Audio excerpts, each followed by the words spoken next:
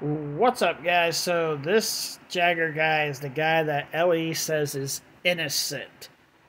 I'm surprised nobody's called this post out yet. This is pretty fucked up. Yes. So, let's read the top one here before we get to this post right here. It says, also, thank you for sharing this clip of Kiely. For us that don't know her or her family personally, you allow us to hear her amazing laugh and see her happy and smile. I wanted to make sure everyone knows how amazing of a person she really is. Person she was. Beautiful tribute that the words for you, Kiely. Holding you through the very difficult time. I lost a best friend forever also, and I know a lot of pain you just be feeling so incredible. I'm so sorry. And then they erased the comment that he wrote this to. How about I sacrifice you?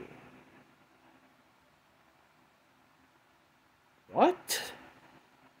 How about I sacrifice you? That's what he literally said to some person. Jagger. 100%. This ain't a fake post. He 100% said this in a post. And this guy is who Ellie's saying is innocent. Are you freaking kidding me?